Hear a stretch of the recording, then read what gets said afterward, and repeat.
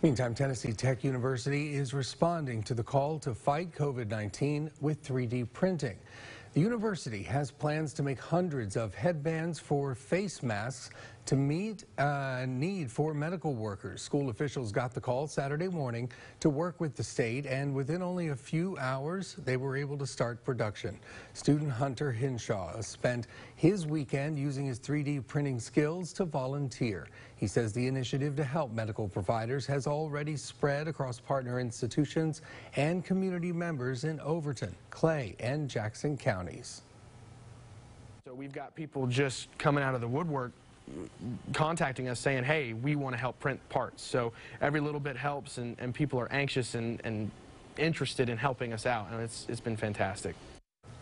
Now, according to university officials, the state goal is to print 10,000 headbands. Tennessee Tech is hoping to produce around 300 by the end of the day today.